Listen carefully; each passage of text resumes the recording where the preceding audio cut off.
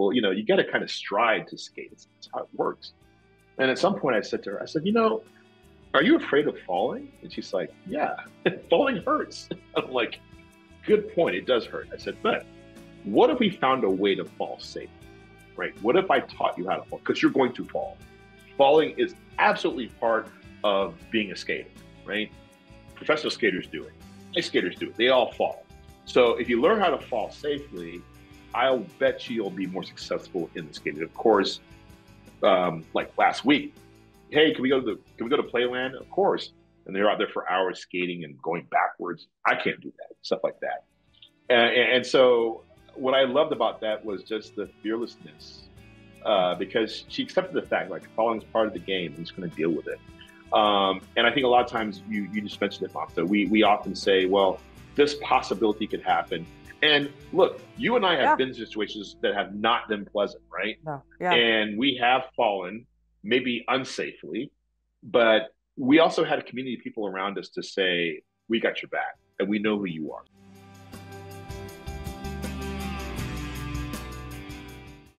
Welcome to Student Affairs Now, the online learning community for student affairs educators. I'm your host, Mamta Akapati. Student Affairs Now is a premier podcast and learning community for thousands of us who work in, alongside, or adjacent to the field of higher education and student affairs.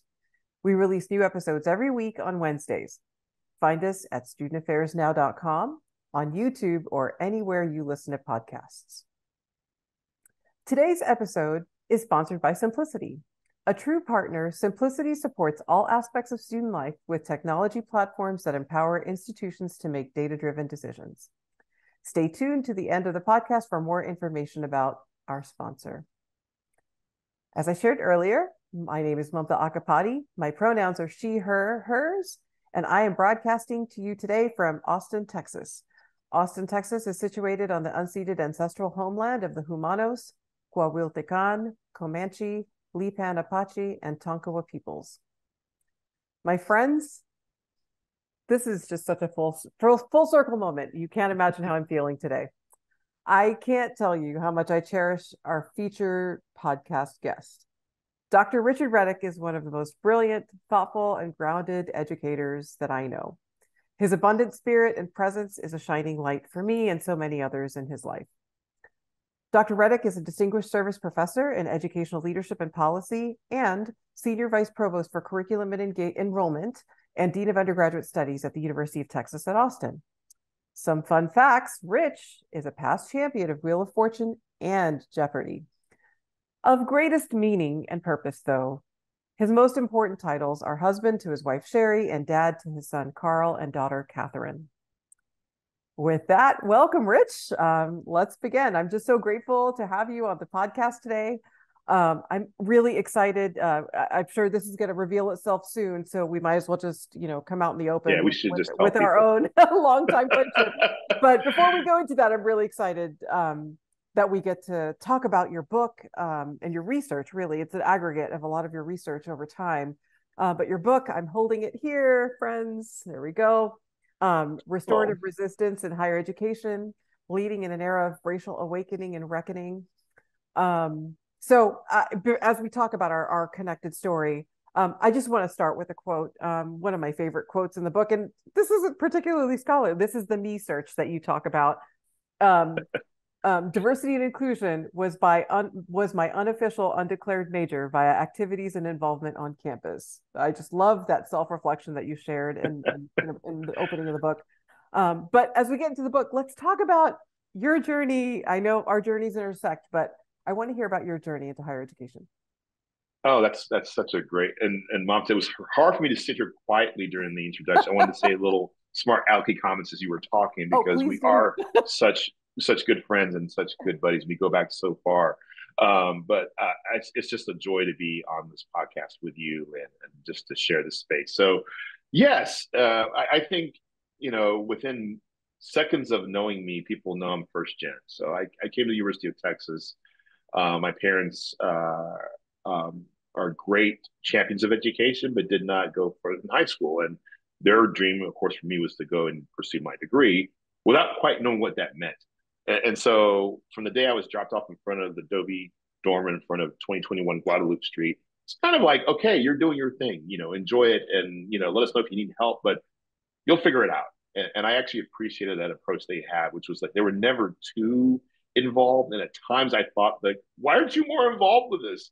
But they basically gave me a chance to grow. And it also forced me to build connections and sort of navigate the space. And one thing what the book talks about in that chapter is just the fact that I come from a military family. I moved 12 times 12 times before I graduated from high school. So I'm very used to sort of having to figure out things. And that would suggest that my work on mentoring is kind of tied to that because I was often the new kid. And as a new kid, you have to figure out how systems work. Who are the bullies? Who are the allies? Who are the people who are going to be helpful to you? Who are the people who are going to be detrimental to you? Those kinds of things. And so literally the first day I was on campus, I went to an event at Clark Field when it was actually a field, literally just a patch of land. And it was the welcome program. It just said welcome. I don't know what we were welcoming to, but they had free food. And I went to that program. And I think I went to get the free food frequently. And I was very flacco back in those days. I was very skinny to the point I had attracted the attention of the woman running the program. Her name was Brenda Burt. And she said, well, you should come back tomorrow. You clearly need a meal, right? And I came back the next day and I realized this is a place and a person I would connect to. So Brenda Burt, our shared mentor and dear friend, started that process for me. And I felt my sense of connection through her. And I don't think it's a coincidence that as a Black woman, my first encounter at the University of Texas of substance was with a Black woman. So she ended up being my other mother. She mothered me throughout the university process. I became an orientation advisor and a peer advisor and resident advisor, during which I got to had the privilege of being MOMTA's RA. Okay, let's be very clear. Like we're going to reveal secrets. You were my RA and my neighbor, and yes. We met because of noise, right? I believe there was Faith No More, Faith No More, Metallica, or Def Leppard or something. So yes, I credit you for definitely reining me in and shepherding me. I got to tell the story though, because when you think about people who are noisy, it's not MOMTA and her roommate. These were very, very well-mannered and very scholarly students who happen to like to rock out a little bit. And so, usually you think about the guy with the long, draggled hair, baked in his head. This wasn't them, but they loved them some Faith No More, as did I. And it was just like, hey, let's get to a certain point. But what's really interesting about that, as you're sort of growing and being mentored yourself, you're starting to recognize the opportunities and potential of others. And, I went to MOMTA's room one day and I said, look, we have this orientation advisor program and I'm part of it. You should think about it. And I think you said no very quickly. I'm pretty sure you said no. But before you came to my room, you waved the application, back in the days of paper, under my door. Like you kept like wiggling it under, and you did that a couple of times. So not subtle at all, right? No subtleties. but and the reason why is because you're a kind soul, and it was very evident to me you were a kind soul. And I'm like, if I want to bring new students to university, I want them to meet MOMTA. I want to meet people like you. I want them to feel connected, and I saw that in her. And when you work as an orientation advisor, you spend so much time with each other. You get to know people on a deep level. And I knew you quite well at that point. And I'm like, I would love to get to know her better as well. So it was self-serving, but also the fact that I knew you would be an amazing resource. And frankly, everything you've done in the field of student affairs, I have taken credit for in some degree. To say, look at what MOMTA has done. She's so amazing. And then now we have the experience of having shared mentees or shared people. Justin Samuel's a person that comes to mind. Justin, when he first had him in my class, he would gush about Dr. Akapati. And I'm like, you mean MOMTA? And then he was blown away, like, each other. I'm like, yes, we know each other very well. And so that's a huge joy, I think, for both of us, just to know that we've been in the field long enough to see folks who are looking to us for inspiration, and they're inspiring others as well. So full circle indeed. It's full circle. And, we knew each other well. And then there were things that certainly we didn't know. Like, I hear about your first gender, and I certainly I knew components of that. But what you don't know is that orientation advisor invitation saved me. I was really struggling in school. I was Yeah. alone. There was a lot of cultural, right? First gen adjacent myself, Mhm. in many ways. Like I did not have ways to talk about what I was experiencing. And if not for that orientation intervention, I don't know where I would be, right? So you literally you Yeah. retained me as a student, as a mentor. So it was much more powerful than I mean, we laugh about it, but let's hold sacred Yeah. that you saved me as a person. And so I want to really publicly recognize you for that too. And that was true for me as well. So Alan Shalsha, Dr. Alan Shalsha, who's now works here at Central at Community Health here Mm-hmm. at Dell Medical School, was my hall director. And you know, Alan had this crazy idea that he was going to assemble this team of RAs that were going to be unlike RAs he had before, diverse Wow. RAs, different perspectives, different viewpoints. And Yep. this is like a 20-year-old doing this. Yep. It's not like he's like a fully functional adult. And I think about all the time that I built some incredible friendships there. I learned so much from that experience. And similarly, Mrs. Burt, Renee Polk, Yeah. Marilyn Heimlich, our good friend Sharon Justice. Those people poured into me Yeah. and saw things. Dwight Burns, all these people who were influential who did that for me. And the same thing. My first year, I was on scholastic probation, Yeah. second semester at UT, and I'm applying for jobs as RA and OA because I did not feel I belonged there. And I Right. figured maybe a way to make that happen is to get to the place better. And Glenn Maloney, rest in power. Glenn Maloney sat me down one day and I was really feeling myself. Like, oh my God, I'm terrible at this. And, you're being told to tell me nice things because it's your job, but I'm Mm-hmm. really horrible. Yeah. And he said, you just need to be connected to this place. He says, you're brilliant. You're going to do brilliant things. And, you know, um, Glenn's influence and people Yes. like Glenn is so powerful. So And, powerful. I can't walk in that building without thinking about Glenn and generations of students who just know the Glenn Maloney room. Oh, that's where you go Yes. hang out. I'm like, go look at the plaque, the Yes. picture of Glenn, Know the stories. and just know what kind of person he was. Absolutely. Oh, And how much joy he expressed in all of us. And and I had a chance to see him before he passed away, and it was a surprise to me that it was happening. But yeah, nevertheless, just somebody who had spent his entire life truly pouring pouring in. into others. Hmm. Well, And we're so his legacy. oh, absolutely. And I think about, you've already shared a lot about the experiences, the identities that uh, I'm not going to even say inform. They really inspire. They nurture. It's like the book came to life because all of these love stories, if you will, just kind of Yeah. bloomed through these stories. Um, but so I'm gonna go into the book a little bit, if that's okay. Yes, please There's a do. there's a point, and you've kind of led in with talking about, and I know how significant the conversation about mentoring and mentorship is to you. I think we share that in common. And I just love the section where you tell the story about you, aka the dude who has to go to the bathroom. In that section where you were talking about like the notion of a hidden curriculum, Hmm. and the role of mentoring, particularly across different identities and lived experiences. But you talk about mentoring, but then you have this phrase or this word, mentorability. And so Yeah. I'd love to hear about the story, and this notion of mentorability as an elevation of mentoring and what you mean by that. I love that story. And I actually was out on the South Mall, not far from Garrison Hall. And it always goes through my mind at some point in time.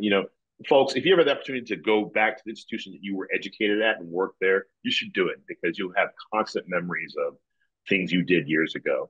So, what Monta's alluding to is that I went to inner city high school here in Austin, Texas, and I was a good student, but my school had pretty strict rules about egress and leaving classes and what have you. Right? You have a pass, go to the restroom, that kind of stuff like that. And I kind of thought college was 13th grade with more homework, right? And so I went to class one day after lunch. I had this history class right after lunch period, and had a huge big gulp or something, and of course had not taken a biological break. And of course, halfway through the class, the need is there. And I was sitting in the middle of the class, so not in the edges in the periphery, but it's one of those lecture style classrooms where you're like smack in the middle of the classroom. So there's no way to subtly get out of this classroom. And if I had been on the periphery, I would have probably slid out quietly. So I'm like, I'm going to get up in this person's lecture. They're going to stop their lecture and ask what I'm doing. So I better secure permission first. So I raise my hand. And my professor is in full lecture mode. So she sees me and keeps on going. And I'm like, well, the urge is getting more and more desperate. So I'm like, ah.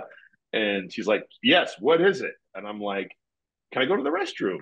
And she's like, go. What are you asking me for? And, kind of incredulous. And of course, I walk out, and, like that's this 100 students are like, yeah, that's the guy who went to go to the bathroom. But it goes to show you, like, nobody's ever told me, like, okay, in the college setting, you just get up and go if you need to. You try to be inconspicuous, you try not to make a whole lot of racket, but that's a difference that hadn't been explained to me. And there's no really way to know that. So I'm reminded of the work that Tony Jack has done in The Privileged Poor. And Tony's really good about talking about transparency and explaining things. So I still to this day tell my students, I walk through things like that. What do you call me? You can call me Dr. Reddick, you can call me Dr. Rich, you can call me, I give them all those kind of things because I want them to know things. And I also want them to know that if you have to go to the restroom or you have to come to class late, here's how you handle it. And I'm sure for a lot of students, it's like, why is he telling us this stuff? We already know this. But there are some students in the classroom who don't. And Monta, one thing I've learned in the 17 years I've been teaching at university is like every time you say something that shows vulnerability or shows that you didn't know what was going on at all points in time, somebody in that room needs to hear you say that. Absolutely. Either they thought you were on the super high level or they actually needed to know that information themselves. Yes. And I'm always amazed about the most innocuous things that you drop in conversation end up being, it's not usually like the lecture you give them about, being an independent scholar, or it's usually like the things you say about like, yeah, today I came to work and, my son's, he's practicing to play basketball. And it's hard to juggle all things in life. And they're like, well, I'm doing that too, right? Yes. Well, it's I have student parents. Yeah, you're dropping artifacts of humanity, right? And people need to see those artifacts. Yeah, yeah, and it really is about sort of expressing one's humanity, right? Yes. And you asked about mentorability. So I was asked to give a talk at the ASH CEP conference one, and David Perez II, shout out to David, he's an amazing guy, reached out to me. And David's one of the guys who was young when I was, I was like, oh, that guy's going to be great when he gets out of grad school. And he got out of grad school, he got his professorship, and he reaches out and he says, we want you to be the keynote. I'm like, that's awesome. What am I going to talk about? And I'd already had this agenda on mentoring. And I, unlike a lot of people who do mentoring research, had focused on mentors as a population, right? Not necessarily the mentees. I knew the mentees were getting good things out of it, but I want to talk with the mentors. Like, why do you do the work? Especially across racial, gender, identity lines. And one thing I had kind of started to realize is that people were coming to me and saying things like, we're doing all this mentoring work and we're not getting a response from the mentee group. And I thought to myself, well, who's talking to the mentees about how to access this knowledge, this experience? Because it's intimidating, right? When you have somebody who's achieved so much and you are a person who reveres education and somebody who's very educated comes to you and says, I'm here to help, you're not going to run to them and say, help me. You might, but a lot of people are like, I don't want to bother that person. I don't want to annoy them. I don't want to make them look I'm not smart. And so I started talking with Laura Struve, who was my student at the time, about this idea. And we wrote a white paper on mentorability. And basically the idea is, you have coachability. Is that person able to be coached? Mentorability is that person able to accept and understand. And at first it was like, I'm trying to help the mentors here. But then it became, actually, how do we empower mentees to access the hidden curriculum through their mentors? And, we had these steps that we had thought about. And a few years later, maybe a year or two later, I'm either at an info session and I met Victoria Black. Victoria Black works at Texas State. She says, I want to get my doctorate at UT, and I am fascinated by your mentorability concept. And I'm like, you found that? And she and Zach Taylor, one of my other students, really got into this work and started kind of expanding the concept. Like, how do we really help folks who are starting their journeys to understand? Because a lot of times what happens, Monta, is you have a situation where we've kind of decided that mentoring is the panacea. They'll fix everything, right? Yes. So we give students multiple mentors. Yes. And the student is like, how do I What do you do with use that? these people? Yes. And I don't want to bother them. All these different things come up. And so we have to sort of help shape that experience and also explain things like reciprocity. Because the thing I Right. learned probably most significantly from being a mentor researcher is that mentors would almost always lean in conspiratorially at some point in the interview to say, if I'm having as much fun and getting as much out of this as my mentee, is that okay? I'm like, that's kind of the point, actually. Yes, absolutely. It should not feel like you're pouring into somebody. It should be feeling like you're getting poured into at the same time. Mm-hmm. And what we were able to do with that work, and I want to shout out Victoria because she did this amazing TED talk on it, and it's cited in the book, and I want people to take a look at it. But she really breaks down the components of it and how she uses her work at Texas State University. And so I'm just, it's overjoying to see something like that, which is an idea you had, and sort of having some people help you with the idea, and then seeing somebody really take it to the next level. Yeah. And so, for me, mentorability is something I lean on constantly when I think about my own journey, because, Yes. people will often assume that, oh, you're of a certain age and certain position. Clearly, you have accomplished all you need to accomplish. No, I look to people like you. I look to my peers as mentors, and I need to understand how to access all that you know. I mean, as you know, I actually access you and your expertise in our ability confronting racism seminar at Harvard. You speak in that program, and that's because I want to learn from you and have my students learn from you as well. So that reciprocity idea is really important to the concept of mentorability, and also to sort of prevent the idea of mentor fatigue, which is when you just Yes. the solution is mentoring, and you're like, I have 10 mentors, it's too much, right? Versus I have understood the concept of constellation mentoring, and I can access Mapta for some things and Rich for other things. Yes. And it's actually something they enjoy and they want to do. So I'm actually helping them in some way. Well, it actually connects so many other concepts in your book, right? So, I mean, there's and I don't know where you can decide where we go as to choose your own adventure experience here, but I feel like there's this notion of mentorship that really connects some of the other concepts. So, in some ways, um, when you talk about cultural taxation in the book, mentoring, the act of having to mentor so many populations could be experienced as cultural taxation, right? I mean, if there is a undue burden on a certain population in a way that there may not be on other populations, possibly. And then when you talk about the way by which we can shift that, I love that you bring up Tervalon and Murray Garcia's work on cultural humility, right? I mean, that's one of my Yeah. favorite principles as well. That by using principles of cultural humility, that actually infuses life. Like Yeah. it's almost a counterweight to cultural taxation in many ways. And it allows us to think about cross-identity mentorship, right? It allows us to open possibilities to hold on to one another rather than say, oh, you're of shared identities, so you're going to do all the mentorship in this way. It allows us to think about our privileged identities and say, okay, how can I be a bridge? So I think the counterweighting of cultural taxation and cultural humility, I don't know if you meant it that way or not, but it knowing those terms, you just it unlocked something different for me when I was. That's so great to hear. Yeah. I think about that in so many ways because obviously I'm a product of incredible cross identity mentoring experiences. I've had simply amazing, homophilous mentors. Yeah. So Charles Willie, who was probably my greatest academic mentor I've ever had, wrote together, published together, became part of his family. Those different things like that. You know, Gregory Vincent. I talked to Greg yesterday. Somebody who really has been and showed up in my life so many times to support and advance my career. But the list of people cross identity is much longer.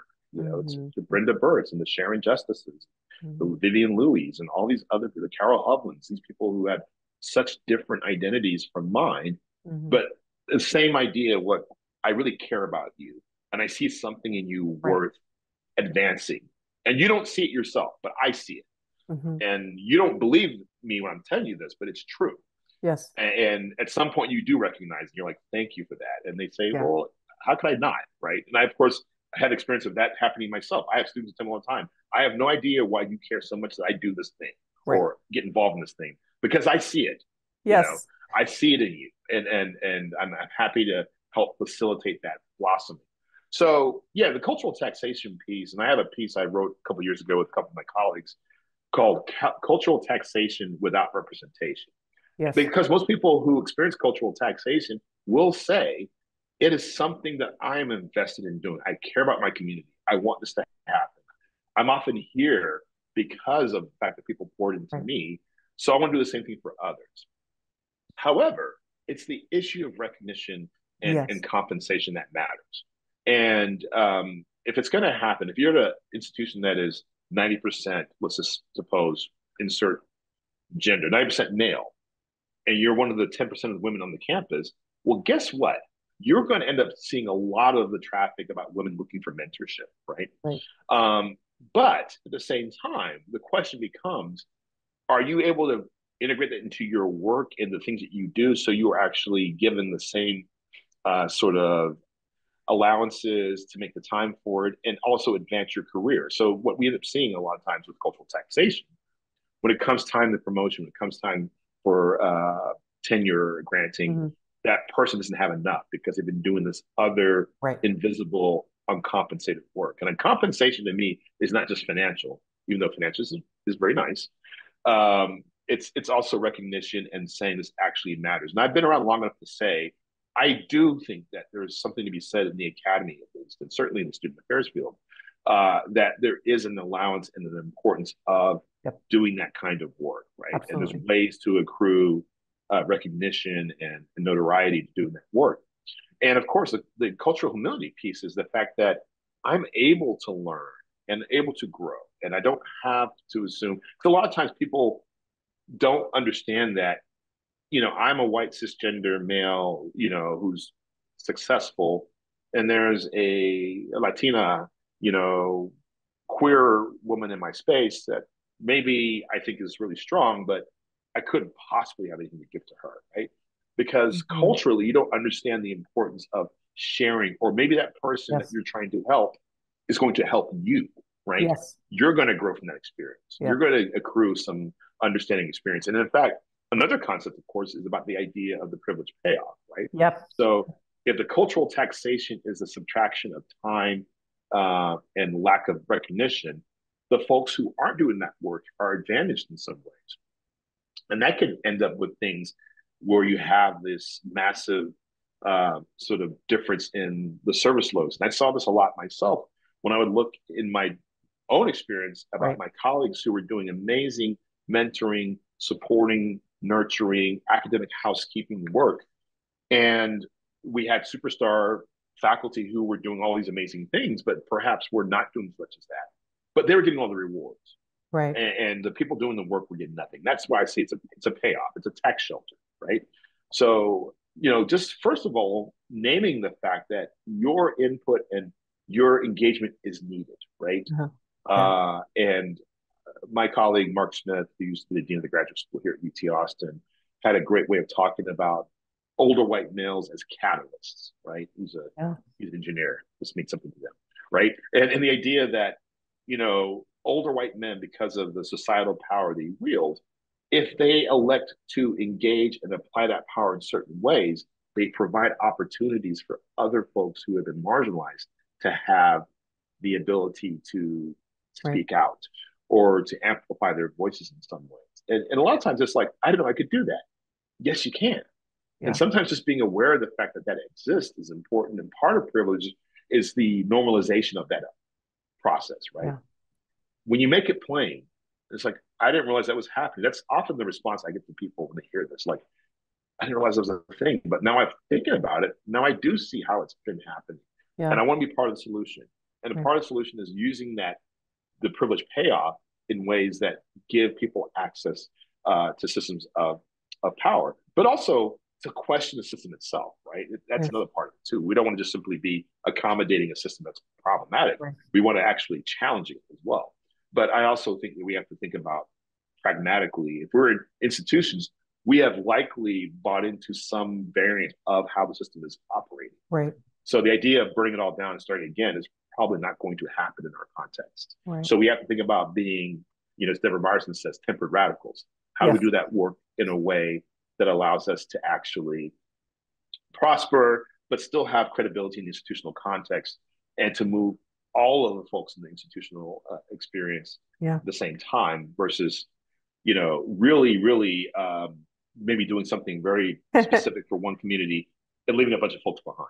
Absolutely. And I really it was really healing and restorative to have a phrase for, I think, um gives meaning to components of my journey, that notion of tempered radical, because I think, and you remember, kind of in my own evolution from us as peers when we were younger to that being the career, and the way that I showed up in my early career as a multicultural affairs professional, kind of with a different way of being vocal and a different way of raising voice, and issues, and that person in me around the recognition of ways that things need to change. That person's always going to be there, but how do I find, during different iterations of my career, how do I find ways to be present, and still um, show up in a way that's thoughtful and caring, to be able to create an environment where everyone gets to feel whole and everyone gets to feel connected. So that phrase really captured a lot for me as well. So I really appreciated reading about that, and so much in your book, right? So it's just a beauty. I mean, of course it is narrative text, and in some ways there is something so autobiographical and autoethnographic about how you've written this. And yet there is the integration of storytelling. Well, I guess that's the autoethnographic component of it, but there's the honoring of our academic elders and so many other, and our peers. There is also, I feel like I got a lot of takeaway lessons about what it really means. That on the one hand, I didn't find that you asked me to do something that was heavy. Yeah. And yet I found the ability to handle heaviness and to be in the heaviness, while reading your book. And so I just, how did you write with this tone of, I'm calling it balanced hope. I don't have another phrase for That's a it, great phrase. I love that. Yeah. but you were able to address heaviness fearlessly. You didn't, there is not a hiding behind that, but there's a seriousness and a balanced hope through it. I'm just curious how you were able to do that.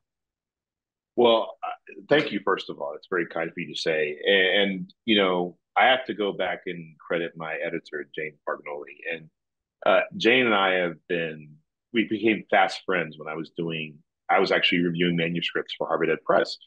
And we had a meeting in 2019 in Portland. It was at ASH. And she said to me, when are we going to get a copy? When are we going to get your book proposal? When are you proposing a book for you to write? And I had written, co-authored books with Dr. Willie. So I had the experience of writing books as a colleague or as a part of a research team I've done before.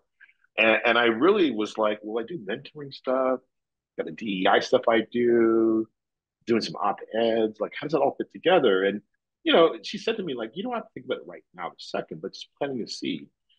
And that seed definitely took, and I was able to call her and sort of ask ideas. And she's like, I don't know if that's really something, kind of gently coach me to other things.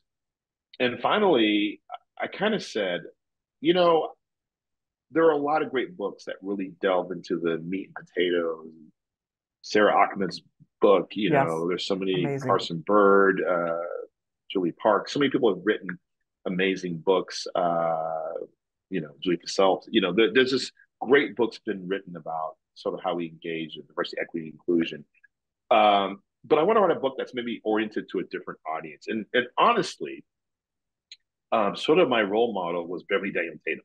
Mm-hmm. And when I was in college, I read Why Are All the Black Kids Singing in the Cafeteria? And as a psychologist, she was writing in a very accessible way for Yes. non-psychologists. And I'm like, I don't know if I'd be able to do that, right? Because that's what I want to write to an audience. And that's been my goal all throughout my career, Mamta. I've never Mm-hmm. I like the idea of talking to people in Right. my scholarly space, but I want people outside my space to read my work. It's part of my first gen identity is I want my parents to read what I write. Yes. I want people outside of the field of education, outside of academia, to read what I write. And it's hard because typically when we write stuff, it ends up in journals or ends up in Yes. academic, spaces. And so part of me doing public scholarship through op-eds and those kinds of things was to find those voices. And I also love the fact that when I did that, I would hear from people. And Hmm. yes, you have trolls, but more often than not, my engagement with the public was usually really positive. Somebody saying, here's something that I learned from what you wrote, or here's something you should be involved in or know about. This is happening as well. And sometimes I think you're wrong about this, but Yeah. I like the fact you Great. told me how you thought. Those were all really beneficial things for me. And so I kind of said, I want to write a book like that.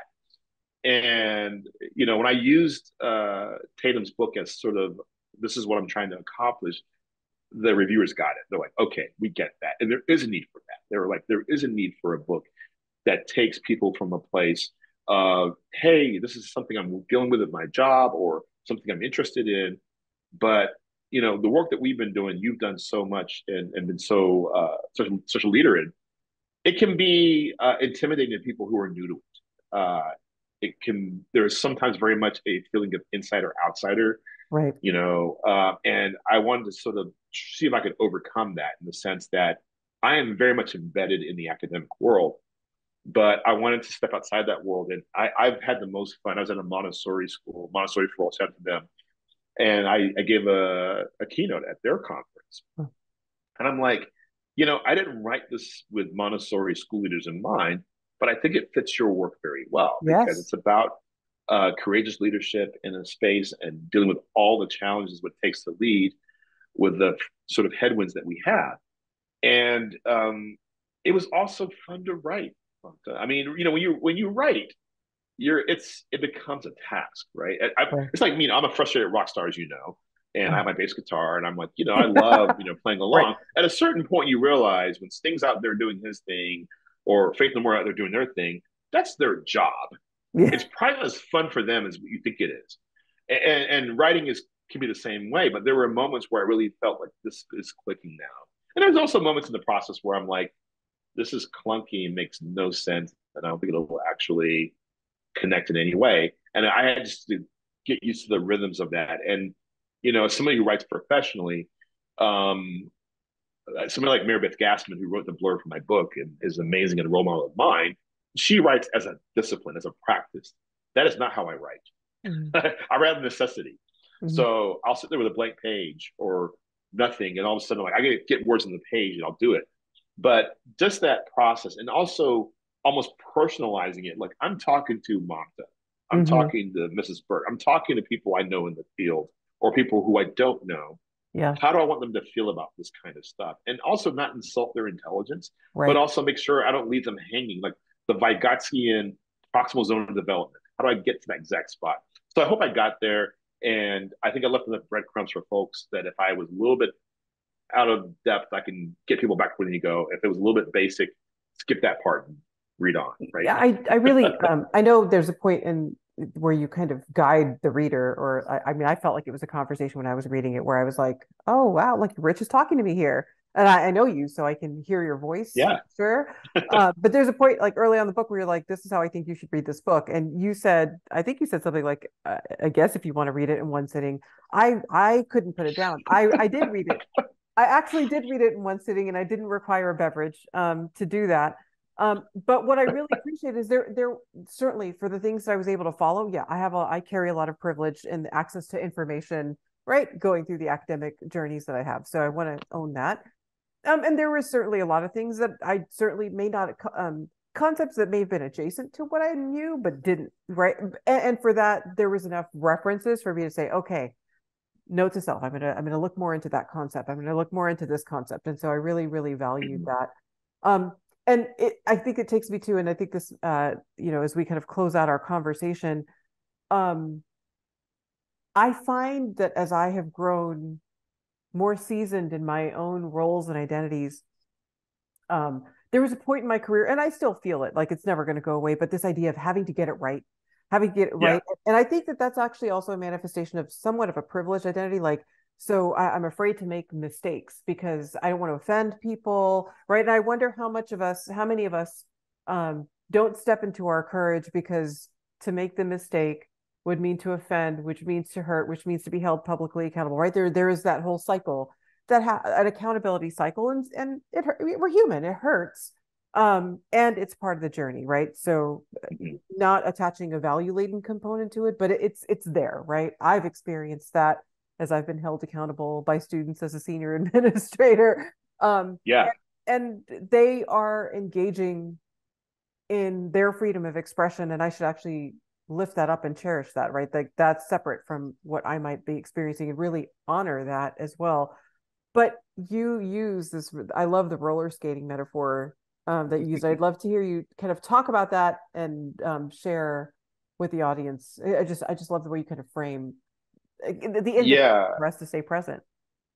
Well, Catherine, my 13-year-old, has, I think, and been a very good sport about this. So I didn't tell her I was going to do this, but when I was trying to think about an analogy about how to engage in this challenging work, and like you said, the fears that we have about, I'm going to go and, engage with a student population or population of folks that I'm not necessarily a part of, that I feel allyship towards or conspiratory connections to, but I don't know how I'm going to come across. I might actually get it wrong. I might say something that's not really the right way. All those kinds of things that really limit our ability to engage authentically. And the one thing I can tell people is that I have a lot of shortcomings, but one of them is not authenticity. I am who I am, Yeah. and so when I come to people and say I'm honestly trying to help, and maybe I'm not helping the right ways, maybe I need more guidance on how to help better, and I know it's responsibility for my own growth in that process, but Right. I am honestly here to help, or I'm honestly here to empathize and support. Mhm. I have found if that's the approach I take, I usually get a very good response. And it means I have to also take the responsibility of learning Oh, and absolutely. accepting the fact that I won't get it right all the time. And as academics, I think we tend to be in spaces where expertise is privileged and we Yes. like people to be experts. We don't want people to struggle with things. But that's how you learn, through Mhm. struggle. Mhm. And so I thought about teaching both my kids to skate, both Carl and Catherine. But for whatever reason, I think Catherine seemed to be more hesitant, and she was doing the shuffling thing, you know. And I'm Mhm. like, well, you got to kind of stride to skate. That's how it works.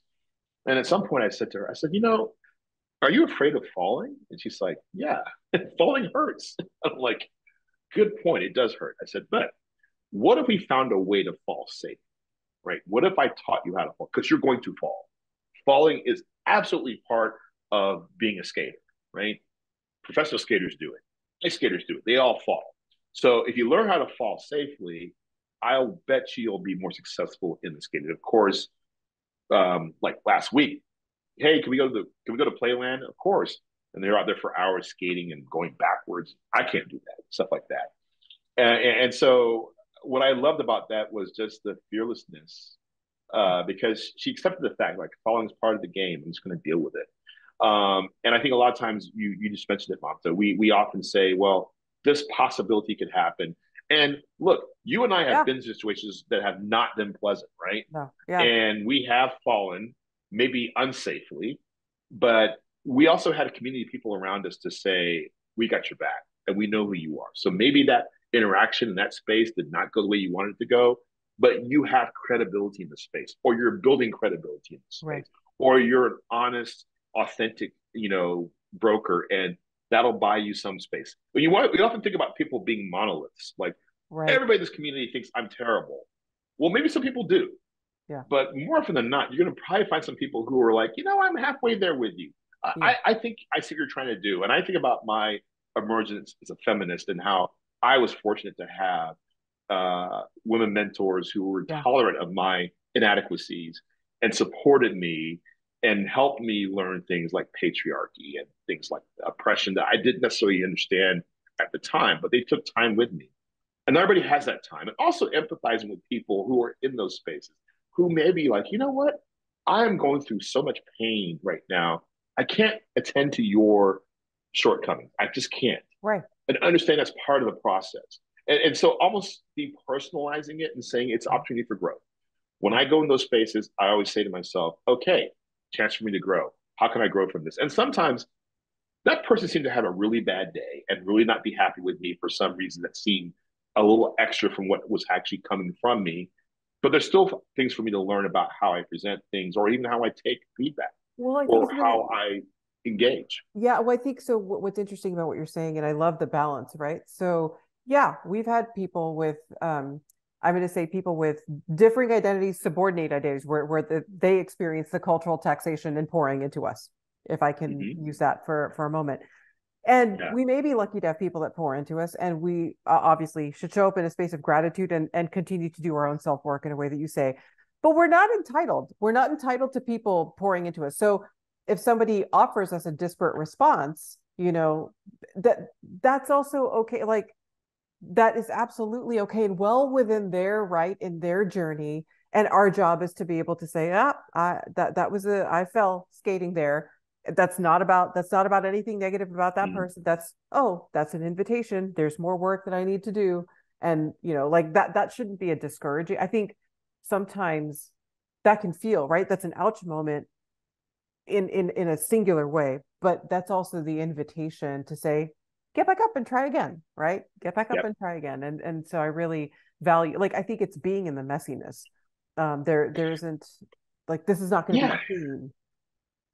Human humanity is messy in the sense that we're complex. We have lots of things happening. There's lots of cross-cutting, sort of things that are happening. And then you add on the context of world events. Right now, we're going through some truly horrifying things that are happening in Israel and Gaza. And, the temptation to simplify and say, oh, well, I have empathy and sympathy for people on this side of the issue and not for those on this side is tempting, right? And we're seeing this happening in our institutions right now.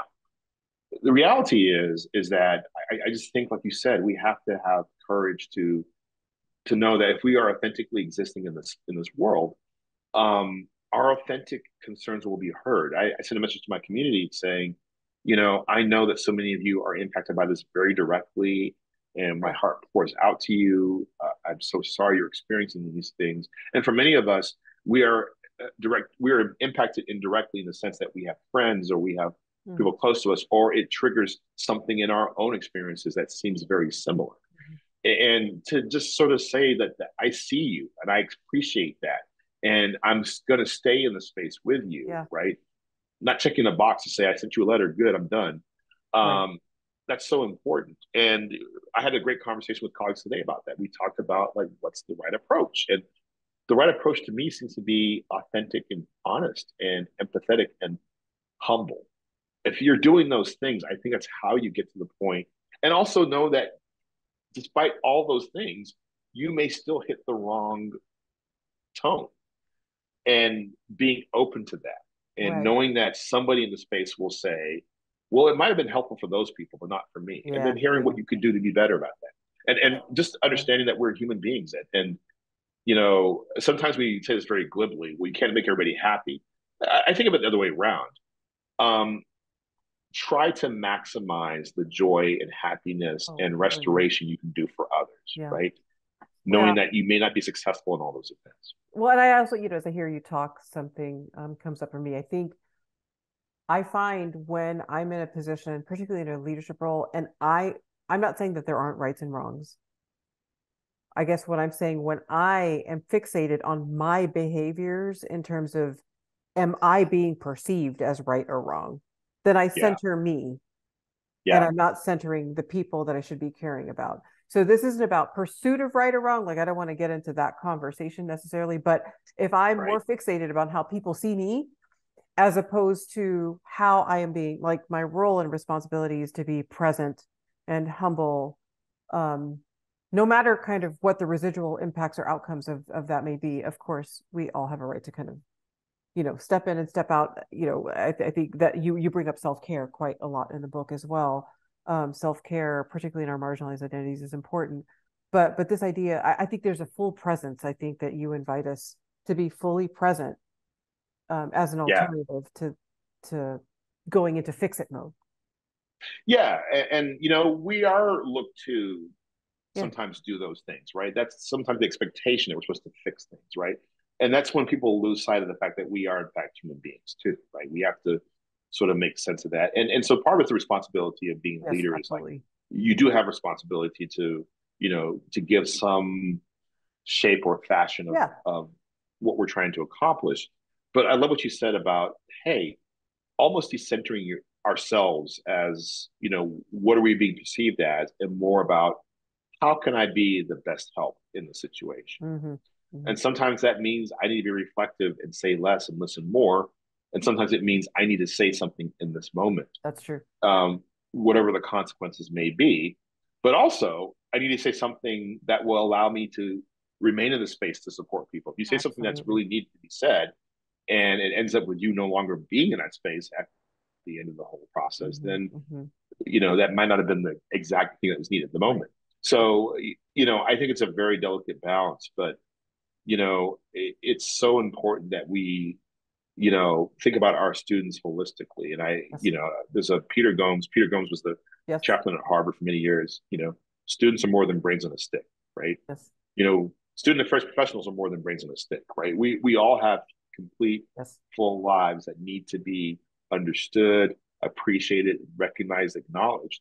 And I think when you do that, hmm then you're able to sort of understand the world in a more um, vivid way. And then you Yes. can also lead to other people's understandings as well. And I just feel, you know, obviously every day, and I have this concern if I say something that'll be misperceived, I don't want to be the impact. So I'm concerned about how people feel about what I say. Right. But Exactly. ultimately, to your point, if I let that go and say, I just need to be authentically honest and tell people that I'm standing alongside them in the struggle, hmm then I think you're generally going to be somewhere in the universe of getting it where it needs to be right. And if you're not, you know, it's not because you were focused on the wrong things. And let us all have the privilege of failing, you know, Yeah. forward, right? Really forward. Failing in the sense that we learn something from the things that we've done this time, we can apply to the next environment. hmm And it's just a key point to me to think about how, in this particular point in time, how important it is for us to see our friends and people who aren't our friends Yeah. in their entirety, right? Yeah. Absolutely. So, last question, and it's going to be hard. I'm going to ask you to keep it brief. If you had a Oh, wish, geez. if you had a wish for the readers, for the people that have the opportunity and gift to read your book, what is your hope for those readers? I actually think that's not hard for me because it's that it'll spur you to talk to somebody else about what you read, right? And it's already happened. I mean, ultimately, that's the ultimate benefit to an author. Like something you read that I wrote inspired you to say to somebody, "I read this thing. What do you think? Oh, that's crap," or "Oh, that's really interesting. I should read that too." And Mhm. again, back to my public scholarship identity, that's something that I really relish when somebody said to me, "Hey, I read your op-ed." And it started a discussion with me and a coworker. We realized we hadn't talked about this issue for a long period of time. That is like the best thing you can ever hear. Like, Mhm. I just wanted to spark a conversation. And we're in a space where I think there are too many conversations happening with folks who think very similarly. Yes. And that's great. We need those conversations. But how many times are we talking with folks who think differently than us? Mhm. And you and I are from a generation where we thought that was a good thing, right? Yeah. It's good to engage with people who have different ideas. It's good to engage people who disagree, right? How do we reclaim that space of thoughtful engagement with other ideas and also at the same time feel supported in our work? Right. I'm really fixated right now with some Claude Steele, and Claude Steele talks a lot about free speech juxtaposed with the importance of making sure that people who have been historically marginalized do not feel exploited or have their fragility of their experiences Yes. dismissed because of free speech. Absolutely. It's delicate. So, you know, if you know, it's like a gateway book. I hope people say, "Hey, you Yes. should read this," right? And maybe get somebody who thinks differently to take a look at it and see if the arguments make sense to them or not. And what's the critique? What do they think is wrong with the ideas? You know, is there Yeah. something in there they see a connection to? Because I think we all function better when we're like, you know, I'm not 100% there with you, but I see how you got Mhm. to this point, and Right. that's good enough for me. And I honestly think um, what's going to make our experiences so much better going forward is the ability to engage in those difficult Absolutely. discourses that maybe put us in different spaces, but don't shut off our dial. Yeah. And in an interesting way, that invitation is a form of restorative resistance, right? So I think it doesn't Yeah. feel like it, right? But you're normalizing um, re for us to be present. We can be restorative and resistant at the same time, and Yep. I really, really value that. Well, Rich, I could talk to you for days, as you already know. Yes. Yes. I'm so grateful to you for your time, for your spirit, your energy today as a guest on Student Affairs Now. I also want to take this moment to thank our sponsor, Simplicity. Again, we really appreciate your support. Simplicity is the global leader in student services technology platforms with the state-of-the-art technology that empowers institutions to make data-driven decisions specific to their goals. A true partner to the institutions, Simplicity supports all aspects of student life, including but not limited to career services and development, student conduct and well-being, student success, and accessibility services. To learn more, visit simplicity.com or connect with Simplicity on Facebook, X, and LinkedIn.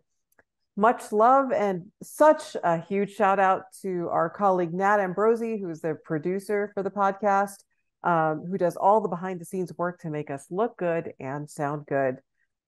If you're listening today and not already receiving our weekly newsletter, please visit our website at studentaffairsnow.com and scroll down to the bottom of the homepage to add your email to our MailChimp list. While you're there, check out our archives. Again, my friends, this is Mamta Akapati. Much love and gratitude to everyone who's watching or listening. Please make it a beautiful week that honors your soul, spirit, and ancestral wisdom. Thank you very much.